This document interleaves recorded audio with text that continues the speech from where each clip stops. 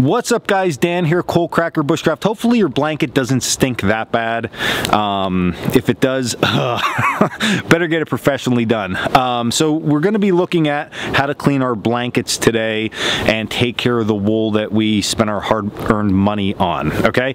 So any manufacturer you buy a high-quality wool blanket from is most likely gonna tell you dry clean only. And the reason for that is repeated washings and dryings of the wool blanket is going to degrade the wool itself. It's going to remove a lot of the lanolin from the wool, and it is going to break the fibers down over time, and then what's going to happen is you're going to ruin your blanket. So you want to try to stay away from washing it yourself, okay? Take it to a professional dry cleaner. Now, I can tell you from years of using wool blankets, I've never had a blanket that has been that horrendous with smell and dirt that I couldn't take care of it with these steps that I'm going to show you today. But again, my blankets are like strictly for outdoor use, wood use. I'm not like taking them out and then I'm not going home putting them on the bed. The blankets on our beds are just like in-house blankets, so when we want to wash those, we take them to the dry cleaner and get them done. So for your woodland blankets, just do these things and you'll be fine.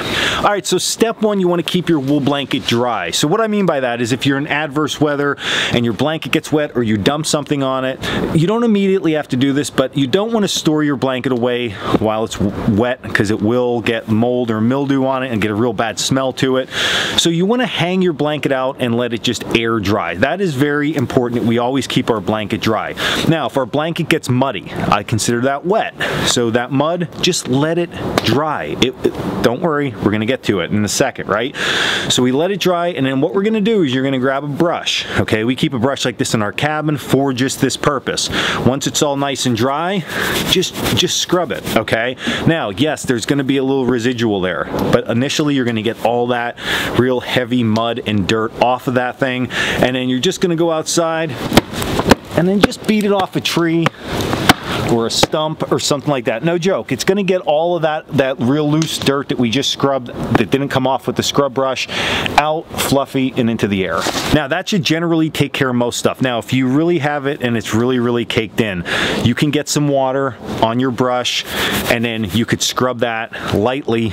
Okay, it is going to be wet, you're going to let it dry again, and you're going to take a dry brush and you're going to scrub it. So you see the key factor here is whenever your blanket's wet, allow it to naturally dry and then spot clean it with your brush. Okay, so once you get past that step, you have this blanket. Let's just say that you've been sleeping a lot in the summer with it and you're sweating a lot on it and starting to get a smell to it. The air is going to be your best friend. So you're going to find yourself an area that has nice breeze blowing through it, and you're literally just going to set yourself up a clothesline and you are going to hang out your blanket. Just let nature take care of it, okay? A nice light breeze through this blanket for a few hours is really going to freshen the thing up. Again, the makeup of wool, it's generally not going to hold a lot of smell or contaminants in it, okay? So just letting the air through it. Now, this time of the year, we have no sun. It's constantly cloudy here. So in the summertime, hanging this out with some sun, it really does it in, okay? It'll heat it up, it clears it out, the thing smells super fresh by the time you're done, and you're good to go. All right, and then the last and final option, okay? If you still don't feel like just a nice breeze in the forest is gonna get that wool blanket back to smelling and being refreshed, you can set it by a campfire. Now, we're not trying to cook the wool blanket, folks. I'm not trying to do that. But find out what direction that smoke is blowing, set up another clothesline, and hang your blanket in the direction of that smoke. Smoke itself will kill some bacteria. It's antimicrobial, so it is going to help if there's any bacteria or anything in there to freshen that thing up. Now, I know what you might be thinking, well, if I get a campfire, it's going to smell smoky. Yes, it is. But if you're using it out in the woods, as your outdoor blanket anyway, it probably is going to naturally have that smell. But if you don't want that smell after you smoke the blanket, you can really easily go back over to your other clothesline that's away from the campfire and hang that out for a while and reduce that smoke smell tremendously. Oh, one hot tip. So if your fire's cooking and you have really good wood and you don't have a lot of smoke, just go grab some evergreens. Something like this is going to do the trick. It's almost like we're making a signal fire. What you're going to know is there's lots of smoke, and that smoke, hopefully, if the wind's blowing, is going to pour right through my wool blanket doing what we need it to do. Now just make sure when you do this that you keep your blanket far enough away. We don't want to catch our blanket on fire. Please don't catch your blanket. Don't email me you caught your blanket on fire.